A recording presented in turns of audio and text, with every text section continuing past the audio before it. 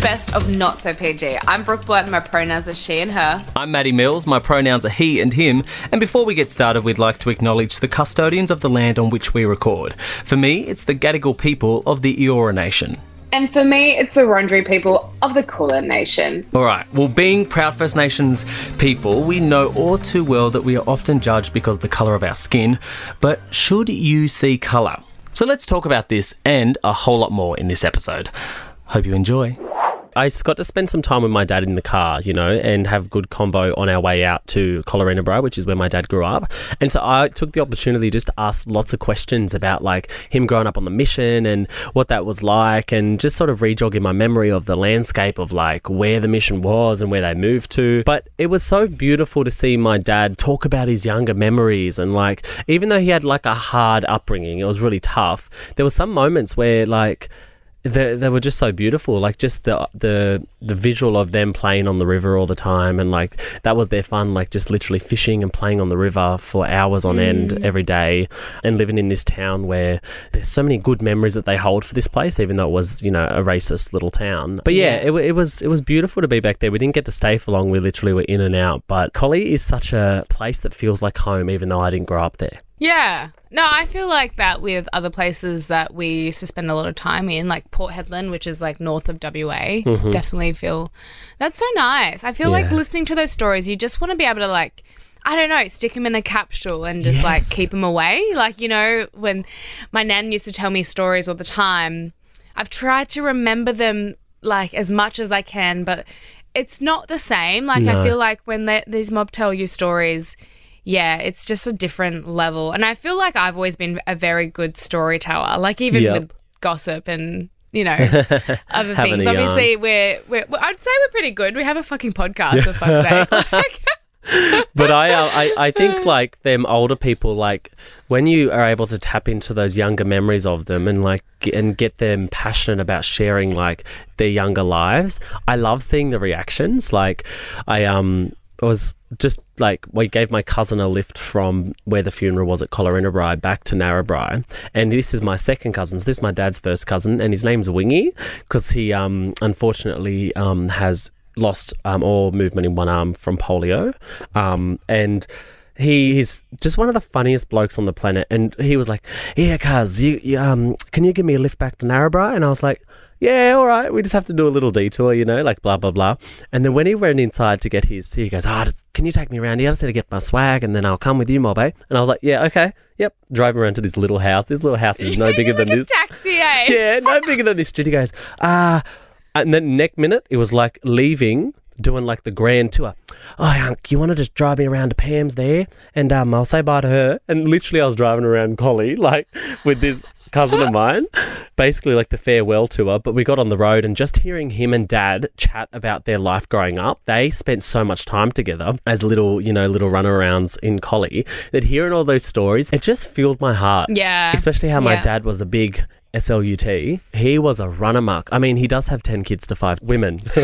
But no, it was just hearing those stories of how my dad was like, you know, like the, you know, bit of a Casanova back in the day. And I'm like, I can tell because I've seen them photos. He was a good looking rooster, old dad.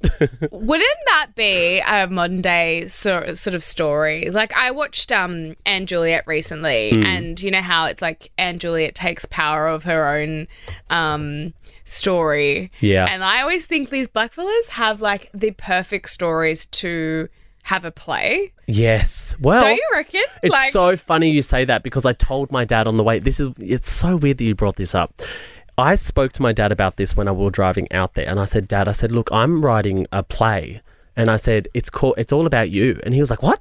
I was like, yeah. And then I ran him through the timeline of the play, and he was like, wow. He was like, that's so cool. Like, he was so shocked that I was writing a play. And then on our way back, him and Wingy yarning, I was like, I'm using all this information. I'm taking it, planning it in my head, and I'm going to use all this in the play. But 100%. It's because their lives, it's so different now, you know? Like, their lives when they were younger are so interesting. And just for them, just to see them survive in a way that, like, how did you get through some of those moments, you know? Yeah. Yeah. Like, it was hard for old black fellas back in the day. Like, yeah, racism, right? It was just so prominent, and it still exists. Like, I feel like we don't escape it. well, yeah, and there's been some recent news, that Stan Grant and sort of came out that he quit Q&A because he was facing racial discrimination and had been for many years, which we didn't know about, and he kept very much so private and on the down low. Sometimes you're in environments, especially in the media, you'll know about this, and it's like sometimes you feel like if you say something or speak out, you're actually biting the hand that feeds you. And so there's a bit of like a battle of the mind when it comes to how do I approach this, because if I start speaking out against the people who are my employers, I won't have a job, and that could be an issue for some people, So I think that he was maybe trying to protect himself and his own reputation in a way, but also I'm so proud of like this man for taking this stance, because he's such an icon in the industry that we look up to when it comes to media. He's like probably at the helm of First Nations media and has been for a long time. And I think that for him to take this stance is actually setting a really good example of boundaries. No, truly, yeah. You're crossing these. You've crossed them for a while now, and I'm out. And it's like self-preservation. Yes, and that I completely agree with, like, that fear of biting the hand that feeds you. Yeah. Why do we have to put up with that and live with that fear of losing our jobs and still face then those racial slurs? Like, it's just, there's some things that, when I was working for different companies that I just dealt with, because you just think, well, otherwise I don't want to lose my job. Like, I need, money and I need to support myself. But it's just such a conflict, isn't it? Now, I think my relationship with Stan Grant has always been so from a place of respect. And I think this is just on a whole nother level. Like, I think he speaks so eloquently. I remember him writing this speech years ago about I know racism. Exactly which one you're talking about. And it was honestly like a global movement, and it sort of brought awareness to the Australian dream. That's what it was called. Yep. The Australian dream, so-called Australia. It sort of spoke to the racism in AFL, to Adam Goods, and, how we deal with that as a nation. And that was years ago, right? That was like maybe 2017, 18, something around that time, Yeah. Why is it still happening? Yeah. How much do we have to tolerate? We shouldn't have to tolerate any racism. That's the reason why we speak about it, because no matter how much the dial is shifting, if it's not shifting to the point where we don't see it, we continue to talk about it. It's like people might say, oh, it's getting better. There might be things that are changing. Well, the fact that that a very staunch First Nations man has to leave his job and organisation because of racism shows that it absolutely isn't changing. You know what I mean? Yeah. It's like, and he's a strong fella. Like, he's someone who has obviously, he has a very big First Nations respected family. He, comes from, he's a Wiradjuri man with incredible ties to strong, staunch cultural men and women. And I think that Stan isn't someone to back down easily, to walk away easily. It's obviously taken its toll on him over a long period of time. And I think that even though we might have this idea that like things are shifting and things are moving forward, we cannot stop the fight, because as soon as we become less, vigilant with this stuff, it rears its head again. Yeah. No matter how safe we feel in our bubbles sometimes of safe spaces, I'm going to continue to talk about it, and I'm going to continue to raise awareness of it, because it's like, at the end of the day, there are people out there who are experiencing this on the daily. Exactly. Ignorance is kind of like, well, this issue doesn't affect me, so therefore it doesn't matter to me. That's right. Out of sight, out of mind. Yeah. But the thing is, people need to understand, like, race matters. I hate those people that are like, oh, I don't see colour. Well, you should. Because colour exists. And the thing is, like, it's like if colour didn't exist and you didn't see colour, we wouldn't have experienced all this oppression. Yeah. Like, we wouldn't have, like, you wouldn't have colonised. You know what I mean? Like, it just, like, race absolutely matters. Yep. And I think people need to wake up and understand that. Yeah. And then, when as soon as more people realise that this is a global issue. Absolutely. Then I think And it's people been going, will wake up. Like, yeah. It's been happening for generations and generations, hundreds, even thousands of years. You know what I mean? Like, racism isn't something that's brand new. And this is a weird segue, but to be able to sort of like understand the historical context as well, not just in this country but abroad, I was able to see Tina the musical. And oh my life, like that story in itself, like it is a race story. It is a story of triumph. It is a story of, you know, the 60s, 70s, 80s in America and how black women were treated and how black men were treated.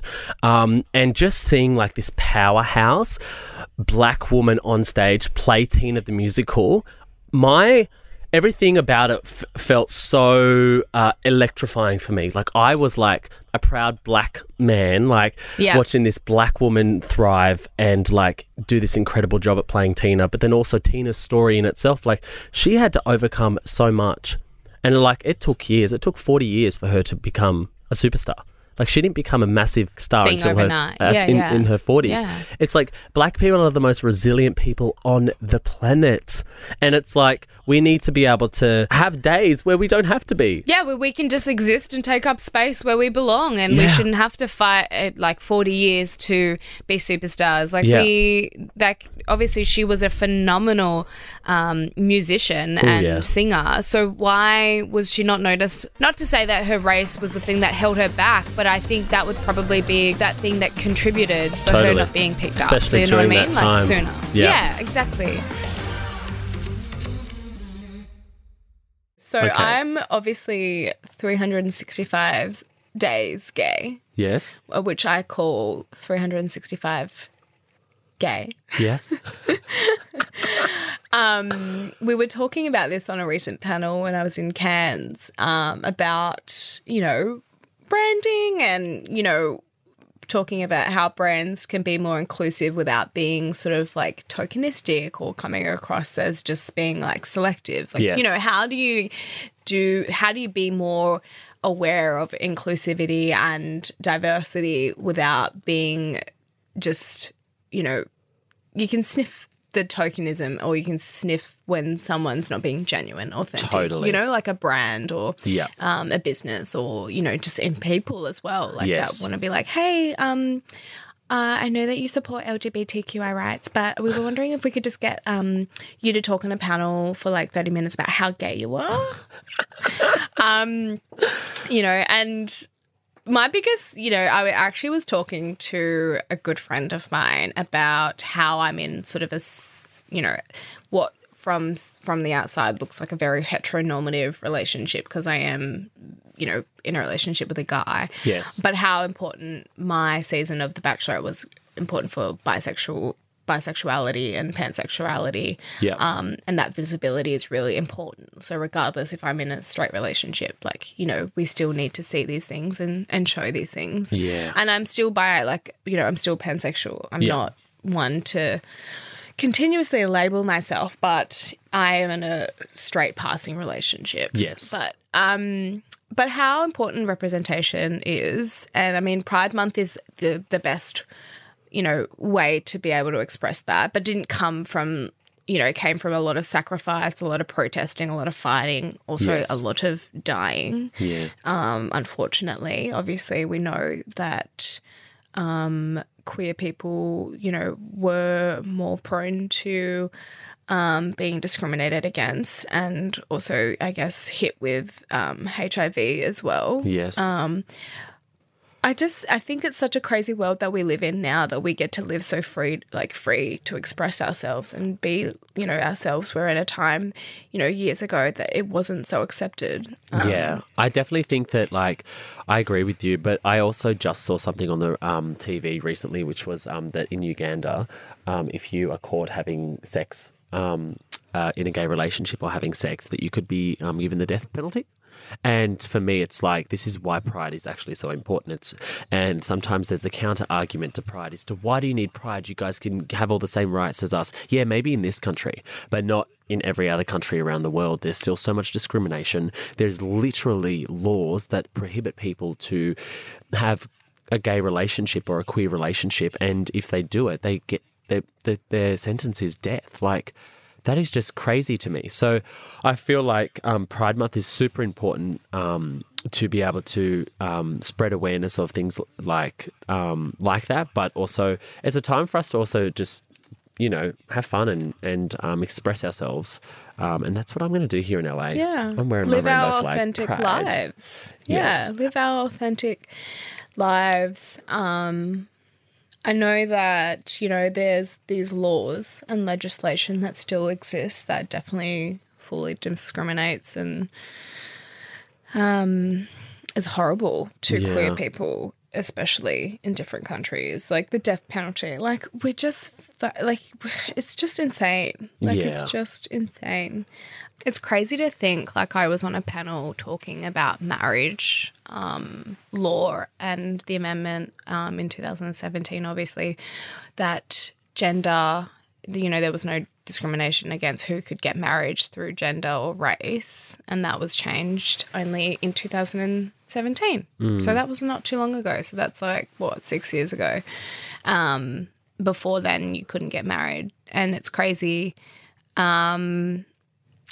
We were, you know, like, why isn't it happen sooner in some ways? But then also, like, now it's so crazy. I get the chance to marry 5 couples through a campaign that I'm doing with Tinder. Yeah, wow. And, like, it's such a full circle thing for me, because when I got my, like, tattoo, when that amendment happened, I'm calling it an amendment, but it's a bill passed, wasn't it? It was like it was called something, but I can't remember the legal term.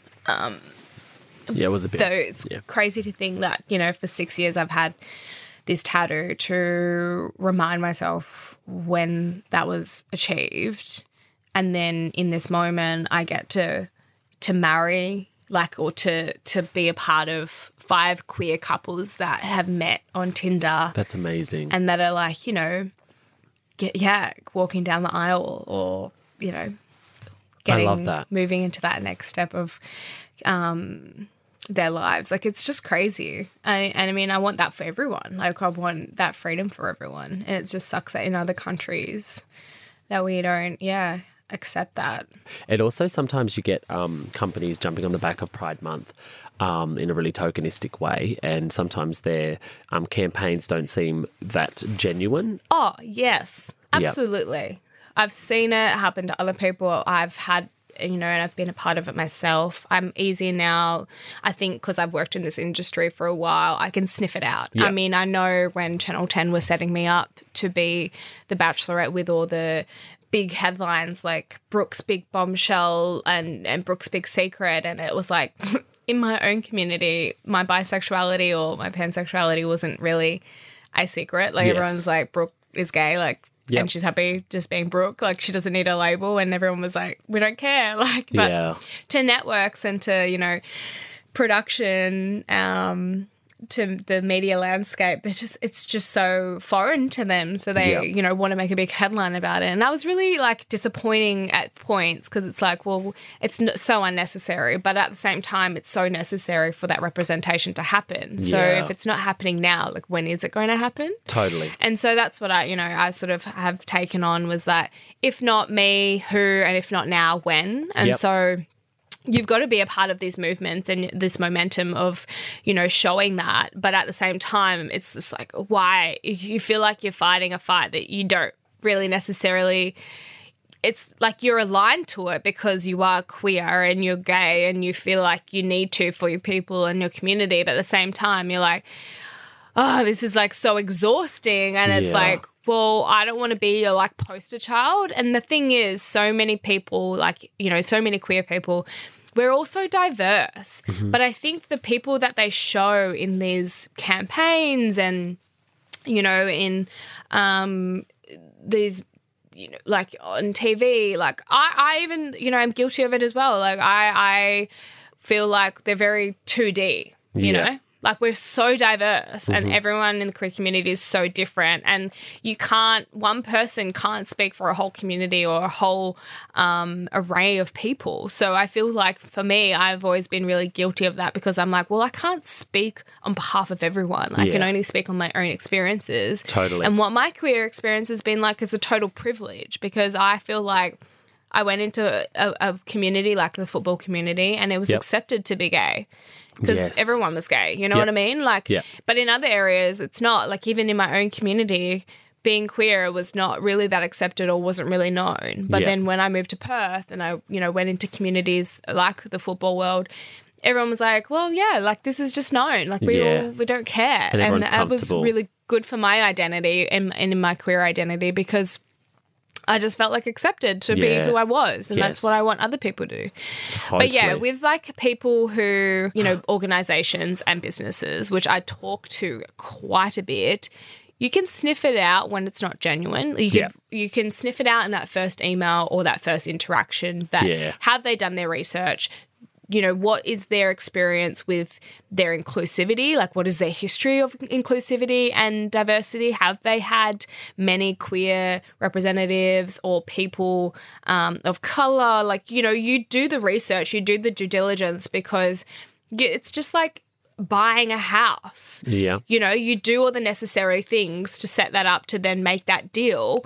You should be doing the same thing with business, and especially with something like, where they're gaining from your knowledge and your power and your identity. You know what I mean? Yeah. So it's like, well, you need to go do the work, and you need to also do the research, and you need to feel valued and appreciated. You don't want to just be ticking a box for people. Totally. Yeah. No, I 100% agree with you. I think I've seen it happen I saw it happen across Sydney World Pride, but it's also like I was actually hosting a panel discussion based on this conversation, and I think that when they interact at that high level of like a sponsorship or like a big partnership with like either Pride or Mardi Gras, there actually these days there needs to be like tangible things within the charter that show that they are supporting the community throughout their whole year instead of just at this one moment. So I think that there's like things that are happening in terms of like weeding out the bad ones and making sure that the people who are aligning with the queer community have their values aligned with our community and our people. All right, that's all we have time for today. Thank you guys so much for listening to Not So PG. If you love us, leave a 5-star rating and a little review. And if you want to tell us something, follow us on socials and slide into the DMs. Brooke's handle is @Brooke.Blurton, mine is @It'sMattyMills, and you can follow all the Nova Podcast action over at Nova Podcast Official. All right, lovely ones. Bye. Bye.